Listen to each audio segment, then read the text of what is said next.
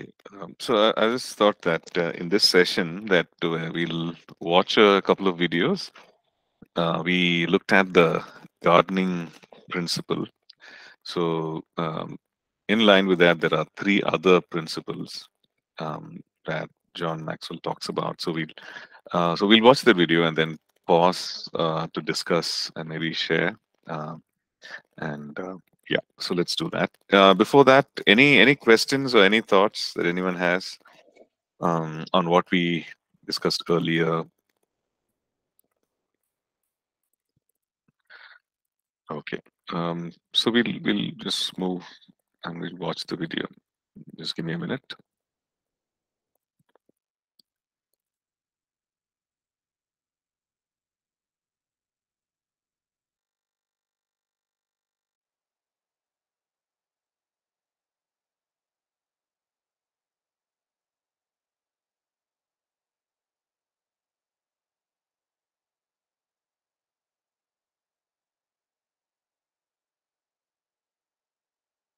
If two men on the same job agree all the time, then one is useless.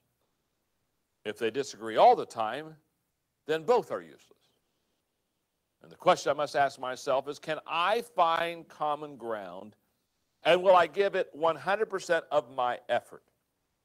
Now, when do I practice this 101% principle?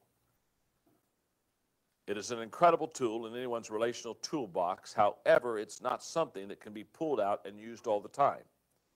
I say that because this principle takes a big commitment of time, energy, and thinking. Therefore, before practicing this principle, you need to ask yourself some questions. I know that I'm a little vulnerable when I start helping you ask these questions, but this principle takes such time and effort, you have to ask these questions. Number one, is the person worth the commitment?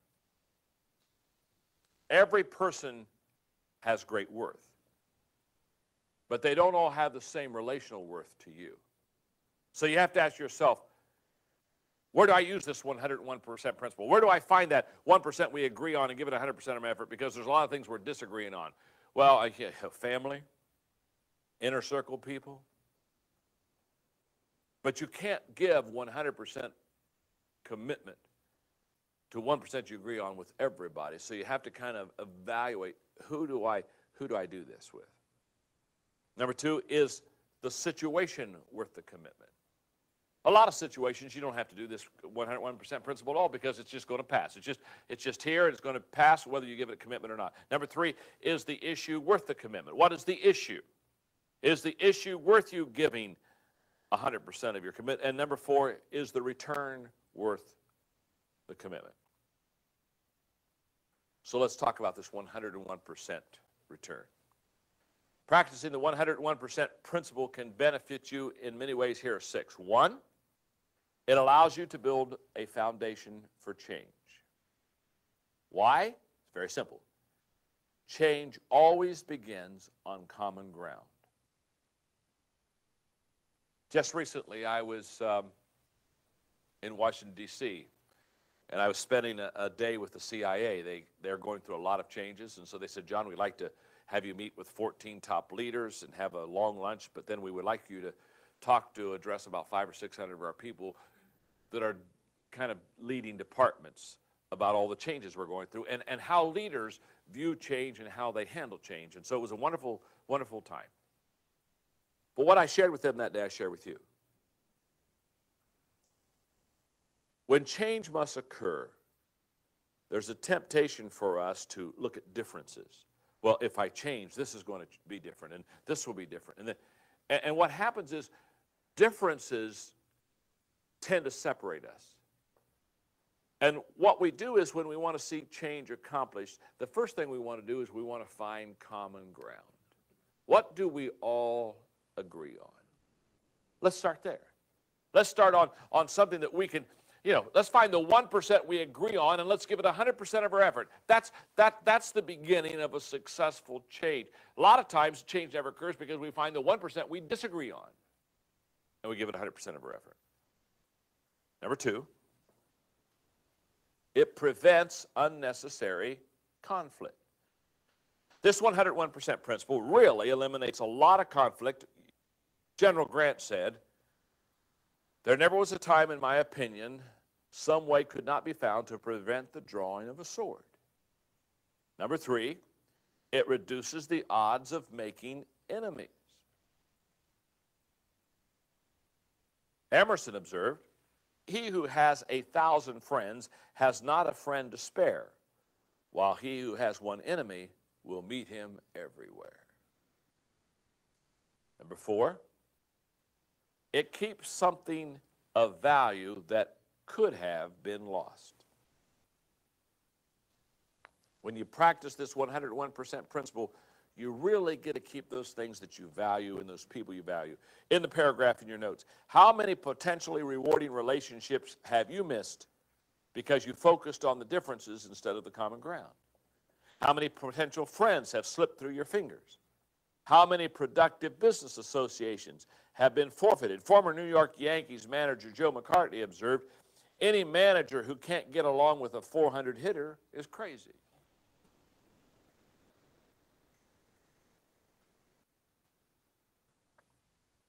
Number five, it helps you to feel good about your part of the relationship. The reason it helps you and I feel good about our part of the relationship is because we know we're doing our very best. I'm right now personally going through an issue in a relationship that is extremely difficult. Pretty much, I've got bad news for somebody that I care a lot about. And the only thing that gives me strength in this whole process, the only thing that gives me peace in this process is I know without question that I've given this effort 100%. I mean, I have not slighted it in any way. I've done my very best to make it work. Now, what I'm saying is, when you have done your very best to make it work, it doesn't always work. Isn't that true? We've all come up to the place where 100% wasn't enough. But when I walk away from a situation that doesn't work out good, and I know with integrity that I've given it my best shot, and that my motives have been right, and my effort has been total, I can walk away. Disappointed? Yes. But not devalued, because I gave that individual the very best that I could.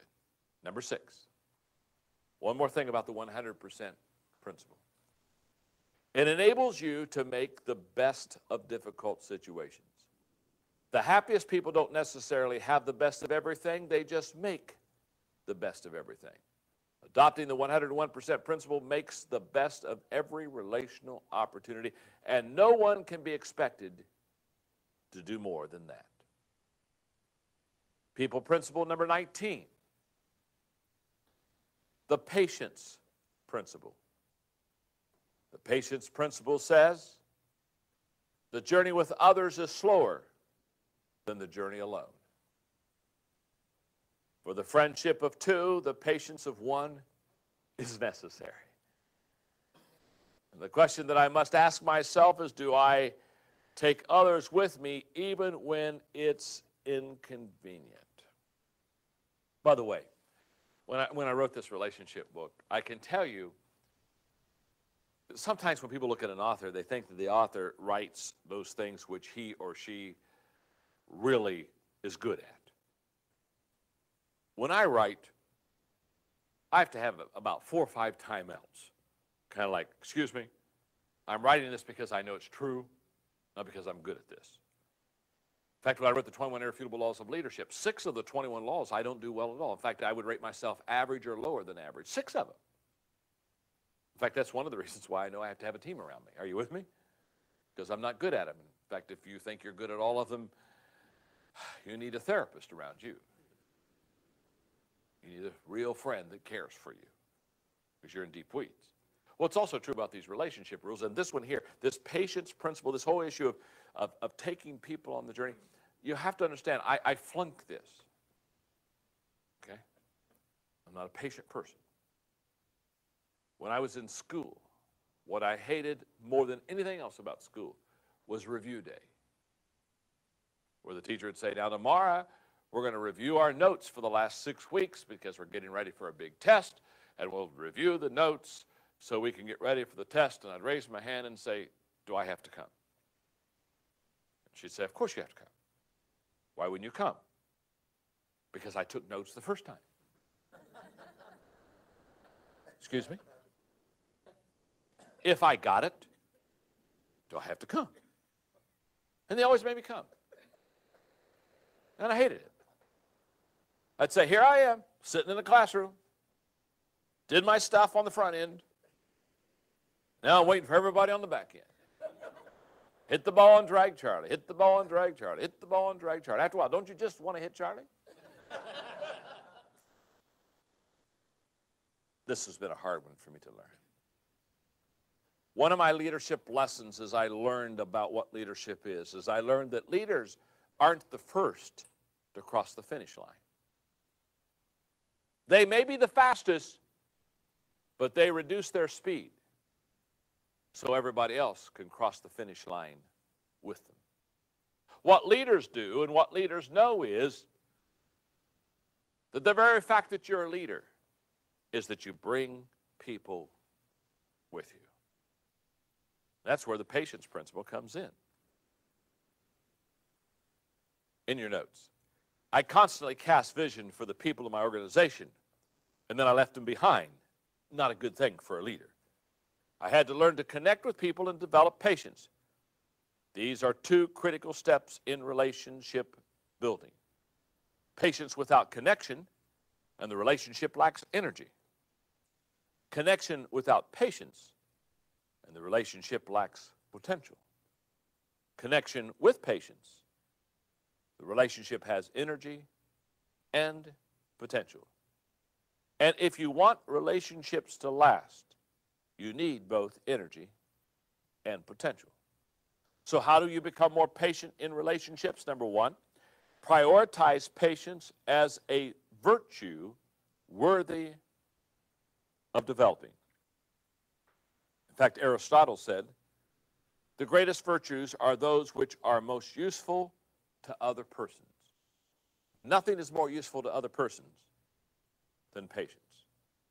Number two, understand that it takes time to build good relationships. Number three, practice the exchange principle. We've already talked about that. Instead of putting others in their place, what do we say? Put yourself in their place. To develop patience, you need to appreciate other people, how they think, and be sensitive to how they feel. Every person thinks his problems are the biggest, his jokes are the funniest, his prayers should get special attention, his situation is different, his victories are the most exemplary, and his faults should be overlooked. That's just how we are. Number four, realize that people have and create problems. When it comes to people, there are good news and there's bad news. The good news is that some people in your life are going to be the source of your greatest joy, and the bad news is that those same people may be the cause of your greatest problem. That's true not only at home, but also at work. And the higher you climb in leadership, the more difficult the problems. The findings of leadership experts Warren Bennis and Bert Nannis bear this out. They state, what we have found is that the higher the rank, the more interpersonal and human the undertaking. Our top executives spend roughly 90% of their time with others, and virtually the same amount of time concerned with the messiness of people problems. Sounds familiar, doesn't it? Number five, identify areas where people need patience with you. Oh my goodness. Now this has helped me a lot. I'll pass this on to you because it's amusing to me, but it's really helped me a lot. Because I have a problem with patience with others. One of the things I have done is I have gone to people who love me the most, my inner circle, and I've asked them to give me ways that they have to be patient with me. It's very embarrassing. First of all, they always readily say, oh, yeah, we'll be glad to do that. That in itself tells a lot. In fact, what really bothers me is when they say, you need it in 5 minutes? In other words, they're not grappling with ways to think of how they have to be patient with me.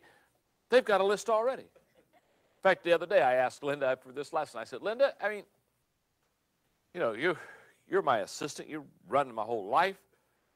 What areas do you have to be patient with me in? She just started rattling them off. I said, oh, not so fast. Shouldn't we think about some of these? And she didn't think about it. She said, here's just part of her list. I am constantly losing my glasses, my cell phones, my pens. And then she finally just says, John, you lose everything. If you've had it, you've lost it. If you find it, you'll lose it again. I have probably 30 pair of glasses. I have them everywhere.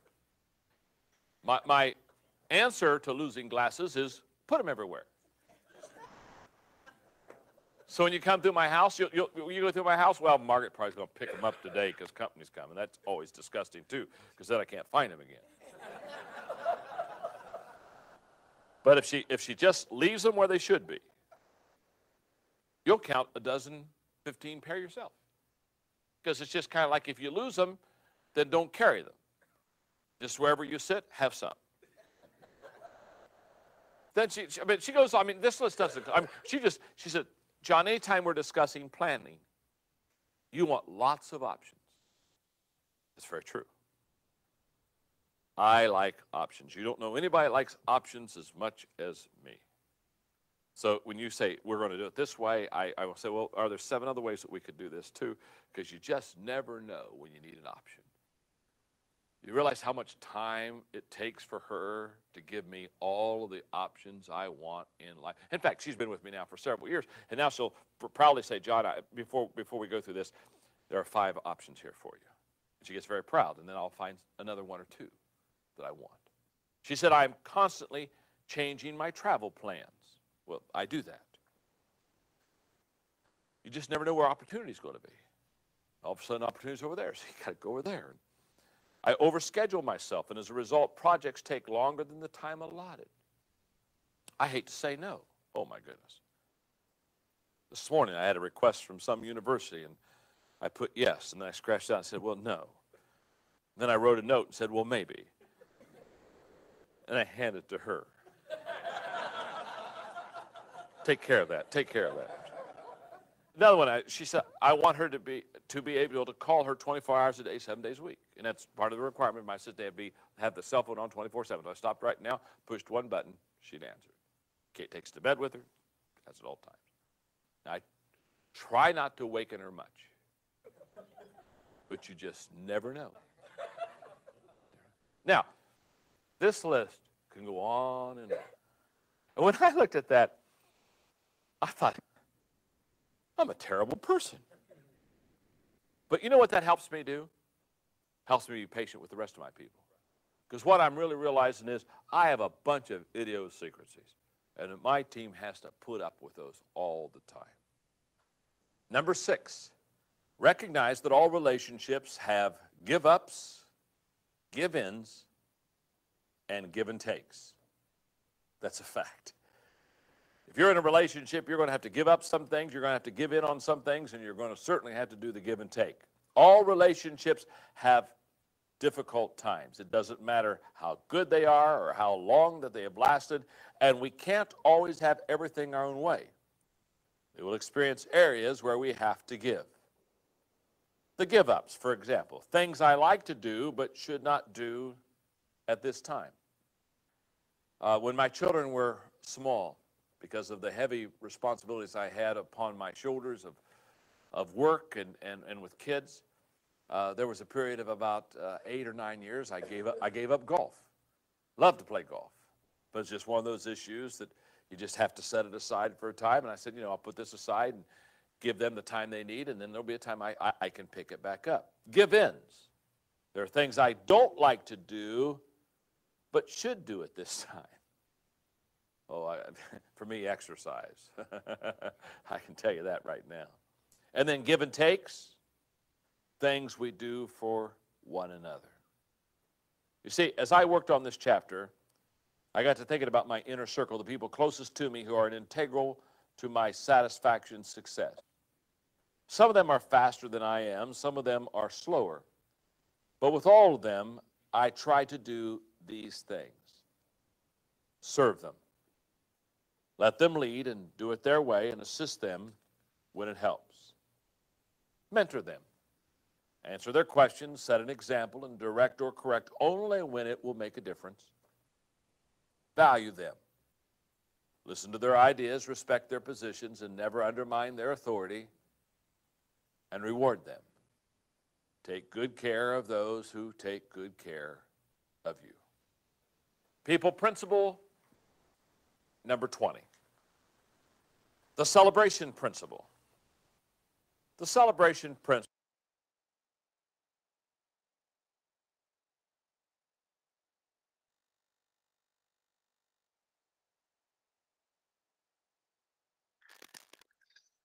Okay, let's. Any questions or any feedback, anything that you want to share about what we looked at so far? The 101% principle, and then the patience principle.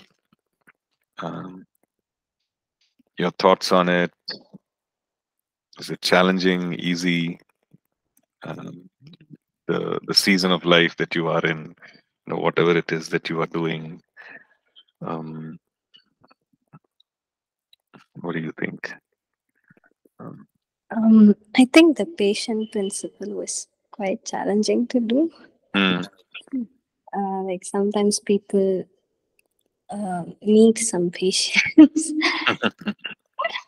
I think that is quite challenging because sometimes we just want to express our thoughts, say what we want to say, mm, like in a moment, but it doesn't work with everyone. We should really understand, like, sometimes just listen, sometimes just close our.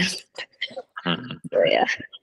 Yeah, yeah, it's interesting. Like when we look at the fruit of the Spirit, Galatians 5:22. One of the things mentioned there is patience. I mean, the old English word is long suffering, like patience. So the Holy Spirit, thinks it's of so much value that He develops this in our lives. The fruit of it, the expression of the Holy Spirit. One of the aspects of Christ likeness is that. So yeah, so it's something that others enjoy, like when we experience or when we express patience, it's for others to experience it. When we display patience, sorry, others to experience it and be benefited by it, right? And it's listed as the one of the fruit or the one aspect of the fruit of the Spirit. So yeah, so it's a thing. And also, the fact that well, when we, like somebody said, no, if you want to go, if you want to go fast, reach a place fast, then you can travel alone. But if you want to, reach it together, if you want to take people with you, then we would require this whole quality of patience, right? So yeah. Any other thoughts? Um,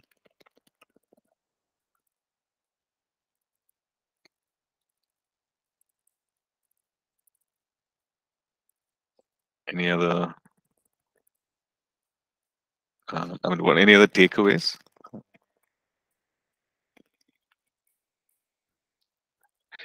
So, see, one thing that we need to understand is that when it comes to, I think it was just a passing point, but the fact is that when it comes to leadership, the higher you, or God places you as a leader and takes you further in leadership, and also expands you, maybe the sphere of your influence, this scope of your influence, meaning, okay, he's placed you leader over 20, 30, whatever.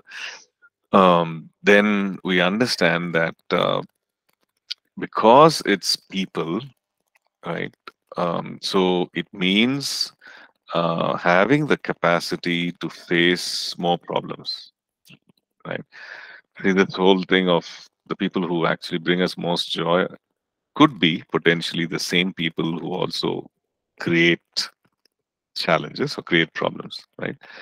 So, so the thing is, the I mean, the greater the level of leadership, the bigger the scope of leadership, realm of leadership, um, greater the ability uh, to face or solve problems, and typically people problems, right? So this is one thing that, and patient obviously is a very important ingredient in helping us face that, helping us solve, right?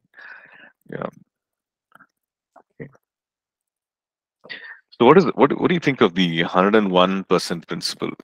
Finding that 1% that we can agree upon and giving it that 100% time and effort, right? So definitely in dealing with difficult people, in dealing with right, difficult people, maybe in church, on our team, in our families, right? Then again, the precursor is that, um, are people worth? Is this person worth the time? Is the situation worth the time and effort?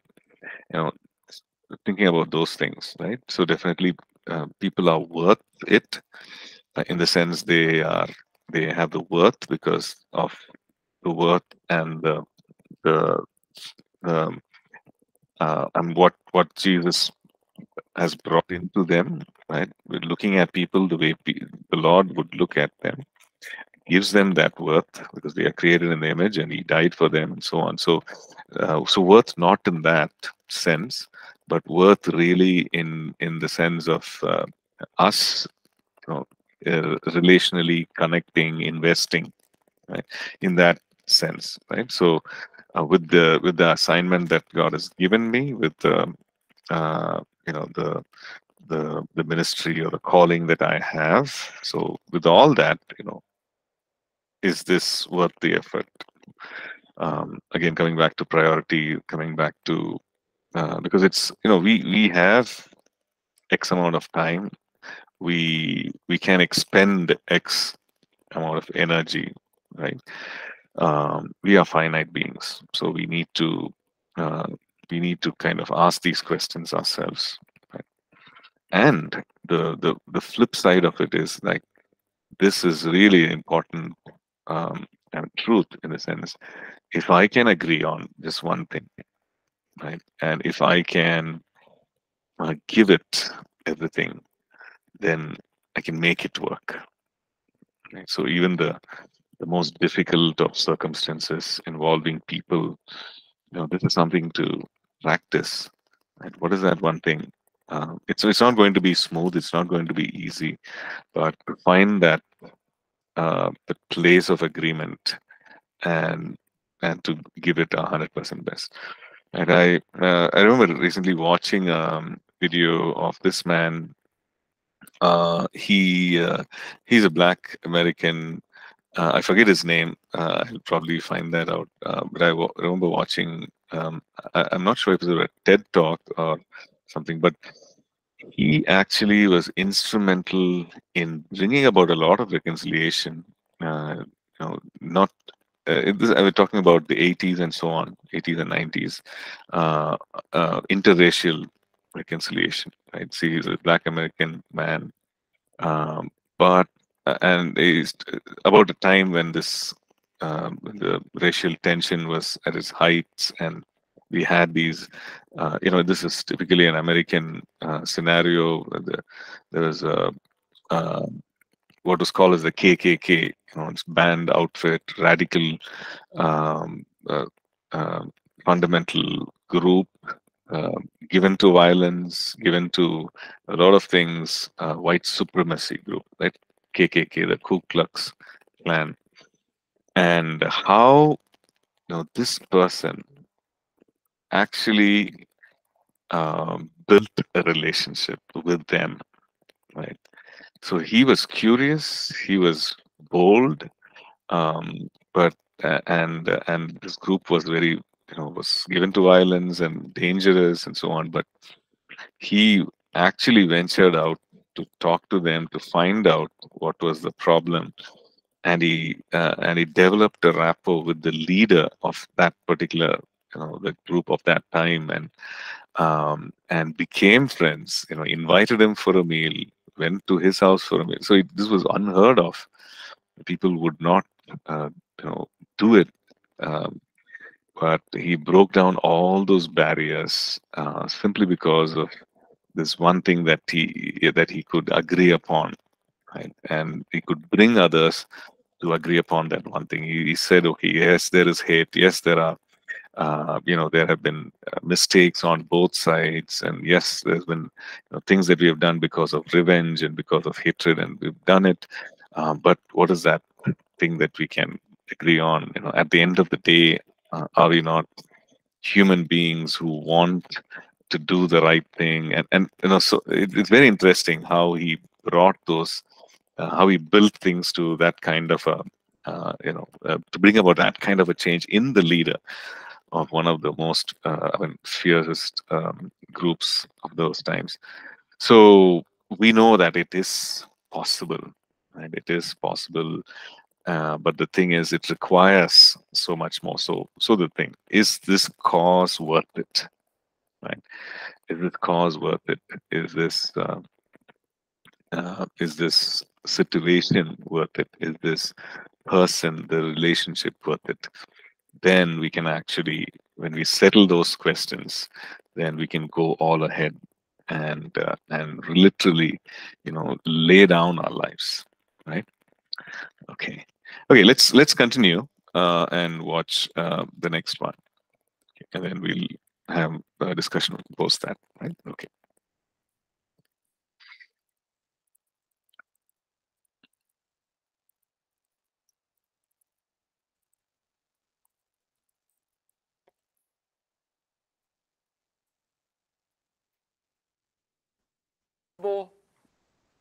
Number 20, the celebration principle. The celebration principle says the true test of relationships is not only how loyal we are when friends fail, but how thrilled we are when they succeed. Average people do not want others to go beyond average. And the question I must ask myself, do I enjoy and root for the success of my friends? Now, I must admit, when I was writing this book, this principle is very personal to me. Because in my young life as a leader, very quickly, I sensed a separation between me and some of my friends. And because I love people and I have pretty high relationship skills, that was very difficult on me. It was not until years later that I realized that nothing separates people like success.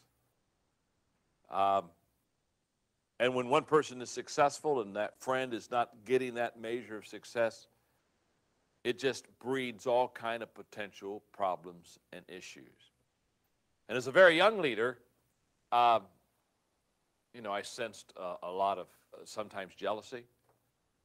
And it would bother me, and I would try to say, okay, what can I do to get this friendship back and get this relationship like I really want it to be? And I just found out that in the journey of life, not everybody's going to take the journey with you. Not everybody should take the journey with you. Not everybody can take the journey with you. Not everybody will take the journey with you. And it's in that journey that this separation occurs. As I look back at my days in college, There have been a couple friends that have just absolutely been friends regardless of the journey that I've been on. They have just been my friends. And I value that friendship. I can't even express to you today what that means to me, to realize that they celebrated my success. And the question I have for you and the question I have for me is, do you celebrate your friend's success? Or do you rationalize it? Are you intimidated by it? Do you find yourself withdrawing from it? In your notes, those early experiences taught Margaret and me a lot. Many of the lessons we learned are things that you may also find valuable, such as, number one, the joy of the accomplishment is diminished when nobody celebrates with you. When you accomplish something and you have no one to celebrate with, it's a little bit of a hollow victory. Number two, what hinders people from success often keeps them from celebrating others' success. Wow. In other words, the very thing that hinders people from having their own personal success often keeps them from celebrating someone else's success. Frequently, the very same qualities that prevent people from achieving success, emotional insecurity, a scarcity mindset, petty jealousies, etc., prevent them from celebrating the success of others. They constantly compare themselves to others and find themselves wanting. As a result, they have a hard time getting beyond themselves. Joe Larson once said, "My friends didn't believe that I could become a successful speaker, so I did something about it. I went out and found some new friends." I love that, don't you? It's sad, but sometimes that's what it takes. Number three, the people who celebrate with you become lifelong friends. I previously mentioned that there are a couple of friends that Margaret and I have had for 40 years now. And they have just celebrated every step of our journey. And when I'm with Dave, or when I'm with Mary, or when Margaret and I are with him together, when Dave leaves me, he always gives me a big hug, and he says to me, "John, we're friends forever." And I know exactly what he means. What he's saying is, I'm a foxhole friend with you. If you get in trouble, I'll get in the foxhole with you. If you write some more books and some of them hit the bestseller list, I'm going to be the first to give you the standing ovation and high-five you and say, "Let's go out to eat and let's have a party." Wow. What I've discovered is your friends are more likely to be foxhole friends with you than they are celebrated friends. They do a little bit better weeping with you if you weep. Are you with me? Than they do in rejoicing with you when you rejoice. When I reflect in your notes on the value of community, many thoughts come to mind. My success can be achieved only with others. My lessons can be learned only from others. My weaknesses can be strengthened only by others. My servanthood can be tested only under others' leadership. My influence can be compounded only through others, and my leadership can be focused only on others. My best can be given only to others, and my legacy can be left only for others. So I should commit myself to and celebrate with others. That's so true. The celebration principle. I hope you celebrate with those that are around you. People principle number 21. The high road principle. The high road principle basically says we go to a higher level when we treat others better than they treat us. Or Henry Ward Beecher, who said, "Keep a fair-sized cemetery in your backyard in which you bury the faults of your friends." The question I must ask myself, do I treat others better than they treat me? Someday I may write a book on this. It's a principle, just a principle that I want to teach for a moment now. But I have seen this lived so well by my father. My dad was a very good leader and college president for 17 years, but always kind of out front. And I can remember, especially in his college years, there were some college board members, a couple, that were just a hassle. They were just a pain. They just lived for board meetings. Anybody that lives for board meetings should not be allowed to be in board meetings. What it means is those people do nothing else. Worthless. And my dad had a couple of these people that were just a pure pain. And I watched him.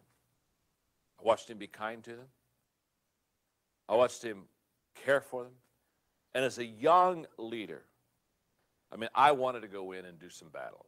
I mean, it just ticked me off. But as I now have grown older myself, one of the greatest deposits my father left me, you talk about a legacy that is imprinted on my soul, this incredible principle of a high road. Perhaps of all the principles I teach relationally, this is the most dear to my heart. So for a couple minutes, I want to do a good job teaching it. You see, there are three roads that we can travel in our relationship with others. The low road, where we treat others worse than they treat us. The middle road, where we treat others the same as they treat us.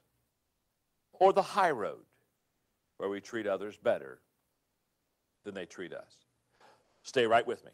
The low road damages relationships and alienates others from us. The middle road may not drive people away from us, but it won't attract them to us either. It is reactive rather than proactive and allows others to set the agenda for our lives. The high road helps to create positive relationships and attracts others to us. It sets a positive agenda with others that even negative people find difficult to undermine. High road travelers.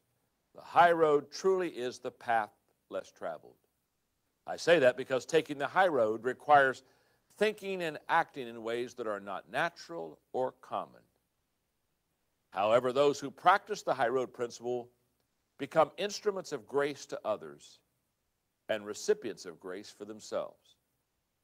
And I've observed that these high roaders have several things in common. Number one, high roaders understand that it's not what happens to you, but what happens in you that really matters.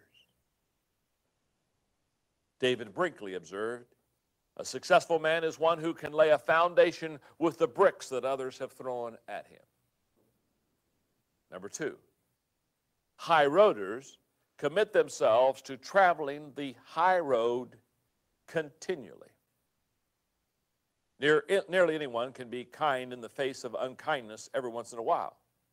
It's more difficult to sustain a high road attitude all the time. My friend Hector Lamarck remarked one time to me, most people make some good choices every day, but they don't make enough good choices to create momentum and obtain success. That is a powerful statement. That's a good insight on what happens for people who take the high road all the time. They create momentum. They also cultivate relational success. Why? Because responding best today puts them in the best place tomorrow. Number three, high roaders see their own need for grace, and therefore they extend it to others. I once saw a sign that read, "To err is human, to forgive is not company policy." It's funny, but it also hints at people's natural inclination not to give individuals a break when they act in a way that shows their human frailty. Let's face it, we're all human and make mistakes. People who take the high road recognize their humanness, know that they need to be extended grace, and are accordingly more likely to extend it to others. Number four, high roaders are not victims. They choose to serve others. Wow. They're not victims. They're not taking high road because they couldn't take low road.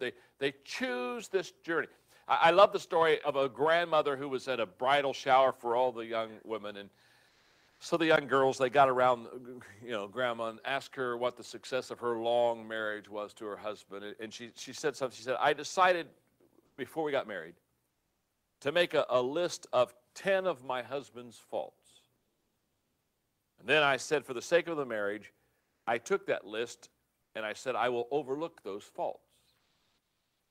And she said, every time that he would do something that was on that list, I would say, lucky for him.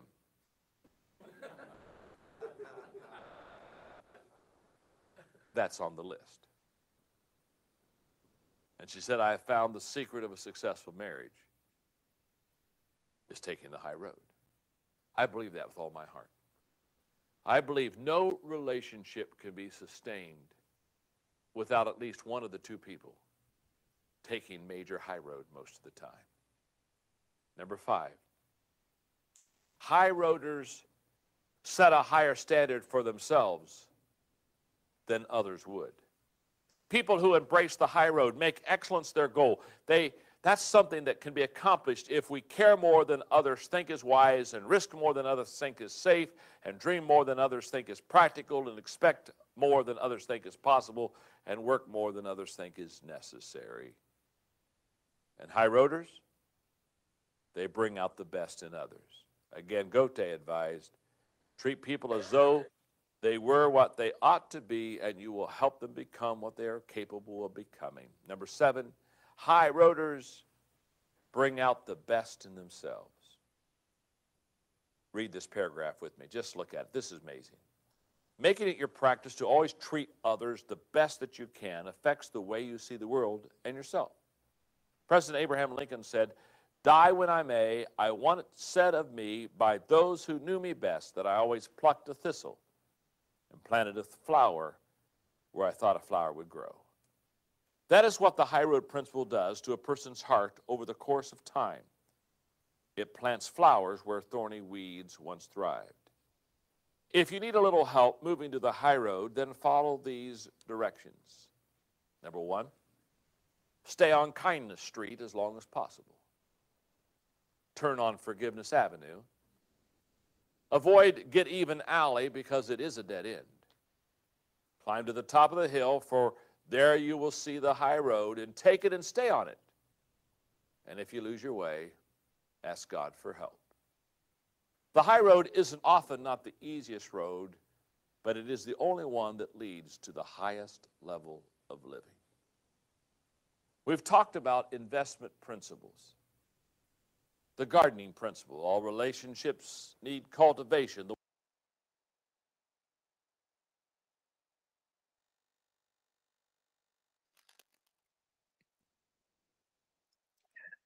Okay, we'll stop right here.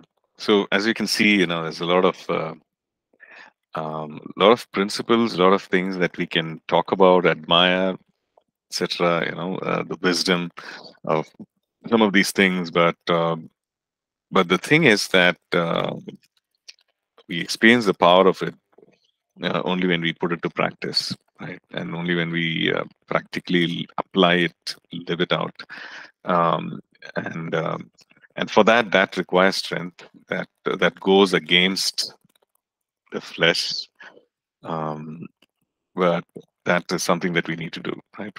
For us, it's good to admire this and agree with these things, but what is really required is go beyond that and apply it in our lives, right?